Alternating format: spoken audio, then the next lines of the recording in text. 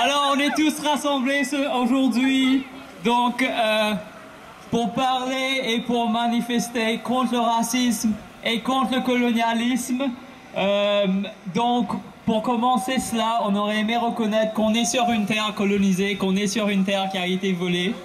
Nous avons une personne autochtone parmi nous. Donc, ce qu'on fera, il y aura deux discours en ce moment, d'abord avec Molly et Manu. Donc Molly travaille avec un collectif de personnes spirituelles et de femmes autochtones qui travaillent sur la santé de ces communautés de différentes manières. Donc Molly nous fera un petit discours. Tanse, hello. Molly Swain, Nitsikasson, Métis Odepemsu, Esqueo, Umania, Otosquanek, Otsi. So hi, my name is Molly Swain. I'm from Calgary, Treaty 7 territory. In Alberta, and I'm part of the growing Indigenous diaspora in Montreal Lake. I would of course like to first acknowledge that this demo is taking place on unceded Haudenosaunee territory, and having said that, I want to further acknowledge that recognizing that we live and work on stolen territory should be just the first step in respecting those whose lands we are occupying. To be a respectful guest on others' lands requires more than just a simple acknowledgement, and I encourage all settlers and visitors to learn about the protocols and to be a good guest while you're here.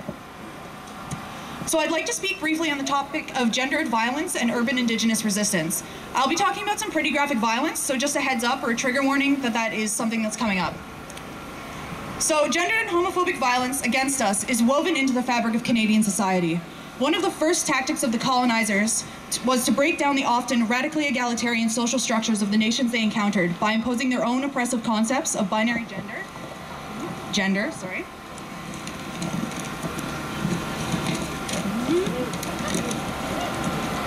getting there, and sexuality, along with Christian patriarchy, weakening our social fabrics to facilitate Euro-Christian domination. Mass slaughter of Indigenous peoples who did not conform to European concepts of gender, people who we would consider today to be two-spirit, repressed and destroyed vital parts of our cultures and nations, and forced those peoples to the margins when they had always had a central role in so many of our nations. Historically, the rape and murder of Indigenous women and girls at the hands of state forces and individual settler men during and after battles often included the mutilation or removal of our sexual parts, which would be sold or turned into clothing and accessories to be worn proudly by settler heroes of the frontier. Under settler colonialism, Indigenous women's bodies are literally products for the consumption of settlers. We are figured as stereotypical squaws, spiritual earth mothers, and Indian princesses, tropes that render us dehumanized, primitive, and inseparable from the land. The assumption that we must disappear and must always be disappearing to allow settlers rightful claims over our lands manifests as racist, gendered, and homophobic violence aimed at Indigenous women and two-spirits. The long arm of the law has never extended its protection to us. The police, the courts, and the legislative and governing bodies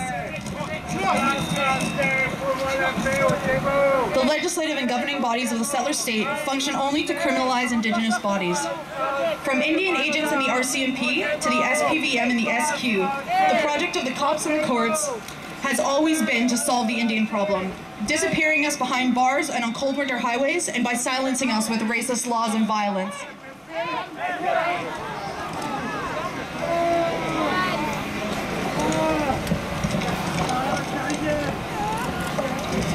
Settler rights to use and exploit the land and settler rights to access Indigenous bodies are conflated under the logics of colonialism and capitalism, and Indigenous peoples are further devalued even as our lands and sovereignty continue to be violated in the name of progress. Policies of the racist colonial state, the extraction economy, and the tenets of Western liberalism work together to legitimize the genocide of Indigenous peoples and implicitly condone the disappearance and murder of women and two-spirit peoples. Urban Indigenous peoples are often left out of this discussion, but we are just as vulnerable to the most violent manifestations of colonial oppression. Cut off from our lands, and often from our communities, urban Indigenous people face intense isolation, culture shock, and a lack of family and social support networks. Despite all this, our resistance is stronger than our vulnerabilities. Settler colonialism dictates that we should assimilate. Instead, we are infiltrating the system, siphoning and redirecting resources and materials to our relatives fighting on the land, making and taking space, organizing our own classes, workshops, skill shares, childcare, programming, creating and distributing our own art and media, building strong communities, and engaging in long-term and multifaceted decolonizing work that prioritizes comprehensive critiques of and resistance to settler colonial patriarchy, homophobia, and racism. Despite the epidemic levels of violence we experience, we are strong and vibrant individuals and communities, and there are so many Indigenous people who are doing amazing work to fight back against our oppression. Find our work, learn from us, introduce your friends and family to our perspectives, defend Indigenous women and Two-Spirit folks, support Indigenous struggles, and recognize your own complicity in a system that functions through ongoing genocide. Thank you.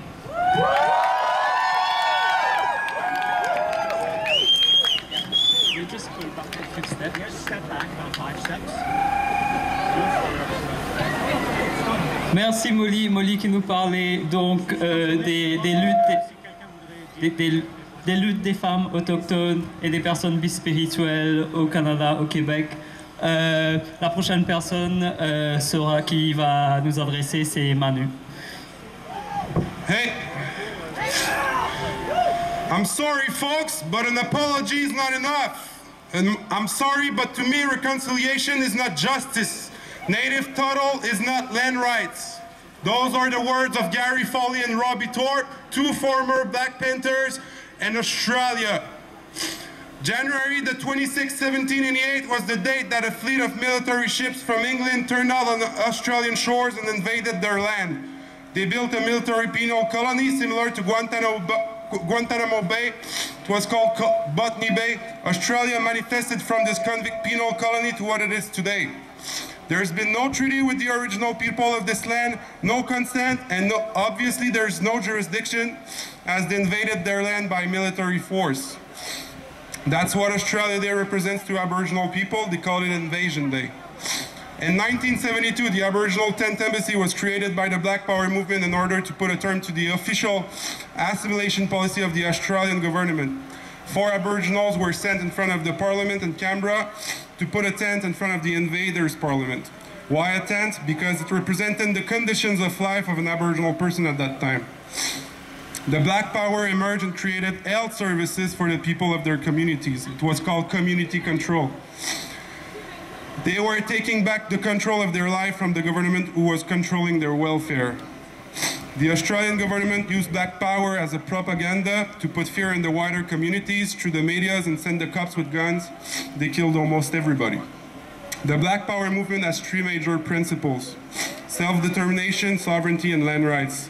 In 1957, Willie Tie-Dye, his brothers and sisters from Palm Island provoked a strike for basic human rights. It's only after a 10 years referendum, after that strike, that the Australian government finally accepted to count Aboriginal people as humans for second-class citizenship in 1967.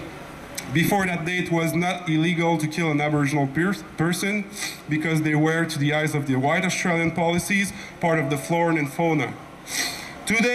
Today, you don't need to have a white Australia policy and legislation anymore, or a white book anymore in Canada, to know that it is still embedded into people's mind and behaviors for settlers to continue to run their show, and that we are still the First Nation treated, and second, the first who comes and last. Behaviors such as celebrating the date of the invasions, symbolic gesture like holding the flags of those who are our oppressors, the rapes and murders of Indigenous women, the illegal land grabs, the charter, the situation today is not much different. There is still racial discrimination and a high rate of murders in custody. 80% of the carceral population in the Northern Territories are Aboriginal men and women. The Australian government suspended the Anti-Racial Discrimination Act, a useless piece of legislation to implement the Northern Territory Intervention. The Northern Territory Intervention has been extended by both of the Australian governments and gives the free go to the media to openly discriminate Aboriginal people, the free go to the cops to take control of any Aboriginal organization, and to incarcerate an Aboriginal person for no reason, which is the case right now. If you're caught with a beer on a mission, which is the equivalent of a reservation here, you go to jail for 1.5 years and you pay $75,000.